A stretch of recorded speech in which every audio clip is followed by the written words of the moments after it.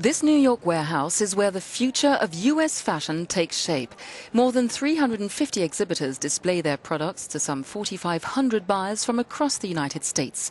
Their choice will determine next year's trends when it comes to fabrics, textile design and accessories. Première Vision New York helps companies working in the textile, accessories but also leather and manufacturing industries to target the American market, which is strategic because it's the second fashion market in the world after Europe. Deuxième marché mondial de la mode après l'Europe.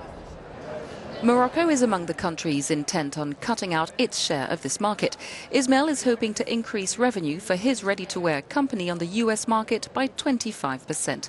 Working with European companies in the past years, Moroccan manufacturers have learned to be more flexible and deliver faster. Crucially, they've learned to diversify.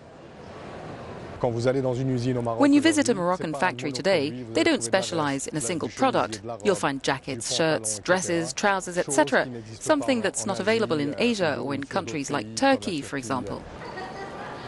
Another advantage for Morocco is a 2006 free trade deal with the United States. At one condition: the clothes must be 100% made in Morocco.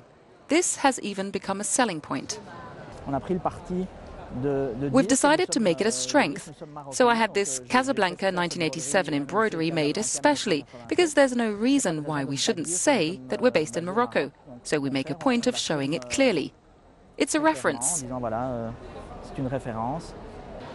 This edition also saw a number of B2B meetings between Moroccan manufacturers and American buyers in the hope of increasing orders from the January edition of Première Vision New York, which totaled more than 3 million dirham.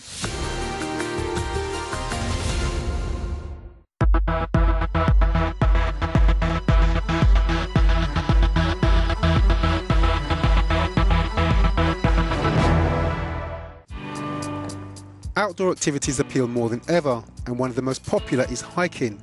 In Germany alone, this market is worth a staggering 13 billion euros, with about 60% of the population claiming to be occasional or regular hikers.